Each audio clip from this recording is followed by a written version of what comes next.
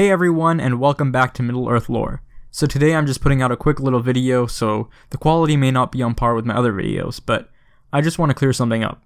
So a couple of days ago I released a video on trolls, and at the time I thought it was pretty well researched because all of the sources I used during my research used the same pieces of evidence, but that's where I went wrong, and so did they. Now I'm not saying that everything in the video was wrong, but from what I quoted from David Day, is to never be taken seriously, as I had only just found out that he is the least reliable source on any kind of Tolkien lore, so he is widely regarded to be a fraud who basically writes his own fanfiction.